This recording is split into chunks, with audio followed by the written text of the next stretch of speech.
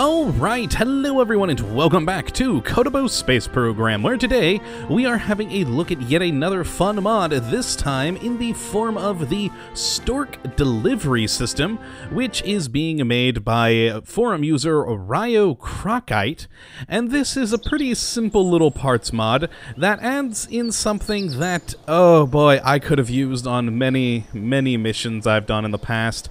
It essentially adds parts that allow you to more easily and safely deliver large and especially tall cargo to other planetary bodies. So let's just head right on into the VAB and take a look at the 3 parts currently in the mod pack. Now I'm hoping they add more in the future. I don't know if they will be, but for right now we have 3 parts all in structural. Well, actually, let's grab a little command pod here, and we are gonna have to raise this baby up for one of the parts. Oh boy, is it big. And yes, into the mod, or into the game rather, this mod adds in these 2 vertical frames, as well as a Stork separator, which allow you to carry large objects in line with your craft. So if we take a look at the short Stork landing system here, or what is the full name? Frame Vertical Landing Stork Short. Wow, that's a creative name there. And yes, it adds in this very wide and quite tall, and remember, this is the short version, frame here that allows you to carry cargo to whatever planetary body you are wanting to send it to. So let's just grab in that very large adapter there.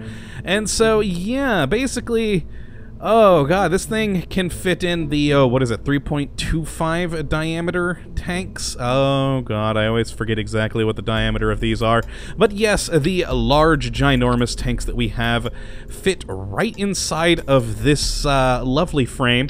And, well, it sits in line with your rocket, so that, again, you can more easily deliver large cargo. Now, in the past, in missions I've done, I've either had to design my whole ship around the final stage being what I want to deliver, or have it popping off to the side and having it, you know, doing the balancing act with the rockets that I send up. With this, I can pop it right in line and then have, say, another ship part up here that would then take away this whole delivery system while leaving behind the cargo left in this internal bit. And why it's useful isn't just because it's an inline frame, but also because it has 6 very strong landing legs so that you can land your tall, heavy, unwieldy cargo much more safely onto a planetary surface, then separate it from here, send away this frame either by some other ship or just, you know, deleting it, and then leaving your tall, precious cargo behind. And it's beautiful. I really love this sort of concept of it. There are so many different mods for putting things in line with the rest of your ship, but they all really sort of focus on cargo bays. This is more for delivering large things to other planets, and I love it. Now, on the other parts, we have this size, which is the short. We then have the medium. Dear God, if he ever makes a large, and look at how tall this thing is. Holy crap. Again, this one's the medium. It goes about, a little bit more than halfway, I'd say. So this is maybe, you know, 1.8 times longer than the short size. And again, it has the gigantic 6-piece landing legs here that we can, you know, use to land more safely on a planetary surface. And yeah, for even larger cargo than what this thing could hold. And it's pretty impressive. And the third piece is, of course, if you're going to have this in line, you need another part down here to attach to the rest of your ship going downwards, your main sail, thrusters, etc. And so we have the Stork separator with a good 300 ejection force.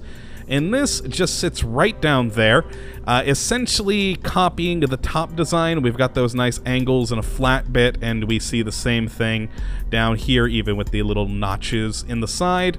And this will separate away, dropping away the rest of your ship that you had here, leaving your gigantic landing frame, and whatever you build on top of that. So, let's take a look at some things I have done with it. Well, actually, first, I haven't actually tested this separator, so let's just build a crappy little rocket here real quick. Oh boy, that needs to go down a bit. There we go. I always hate when it pops like that, but granted, I could have moved the camera to make that a bit better. And we're probably going to need a bigger fuel than that. Oh, what the hell? We'll use that. Excellent. And lastly, just this ginormous engine. And let's launch and test out how that separator works out for us. Because as I said, I haven't actually tested this yet. I've just been having fun playing around with the frame. So, if we make sure that, yes, that is the bottom one, we can launch. And then throttle down the engine. Separate. Nice, successful, lovely separation. And I'm going to extend the legs. It does take a while to extend the legs, so I doubt they're going to extend fully before we hit the ground. But, oh well, boom. Holy crap, we bounced. We bounced nice. Oh, poor whoever that was. I didn't even pay attention. But yes, that was the separator. Nice, simple, easy, etc. But let's head on back into the vehicle assembly building, where I have built an interesting little monstrosity, and thusly I have named it as that.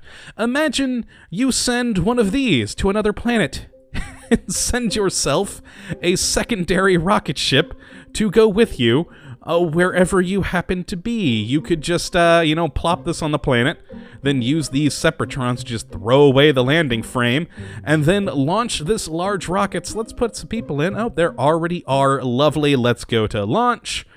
Perfect. And yes, this is just one of the things you could potentially do with one of these frames. You know, you build yourself a nice colony on, say, Duna, and then you land one of these as an emergency escape ship, and all you have to do is, well, release the main ship there. And then, of course, make our way back up to this probe, where we just move away the frame. Oh, dear God, it's coming at us! And score. There we go. And then you go back to... Oh boy, that's actually... Wow, that is sliding. Okay, no, back to the ship. There we go. Now we have a lovely rocket that we can just send up away from the planet now that the landing frame seems to have actually settled down. But yes, that is just one possible use. Personally, a much more... likable use for me, at least, is with rovers. I like building big rovers and then sending them off to the moon and, you know, other various planets. Of course, that's a big point of the game. So, one of my biggest issues, as I said, is I usually build, like, say, a large rover at the very end stage of my rocket. And I'll build something like this weird rover, but that would be the very, very top of whatever ship I send out. With this, I can have it in line, and then another part up top that could, you know, go back into orbit and ferry things back and forth, etc., if that is what you so desired. But for me, I could land it, and then, oh boy, let's see if my stages work. They do, so that this rover doesn't just drop straight down and explode. I have some lander legs. We separate. Go to the rover. There we go. Just retract all the legs with one. And then we should nice and safely land on our 4 wheels. And now away this rover can go. And if, say, I did think ahead and actually... Oh boy, oh, I meant to brake. Well, we have stopped now at least. And then, say, this top section, if it had some engines or something, could go back into orbit to go pick up something else. And that is how you can use these lovely, lovely delivery system.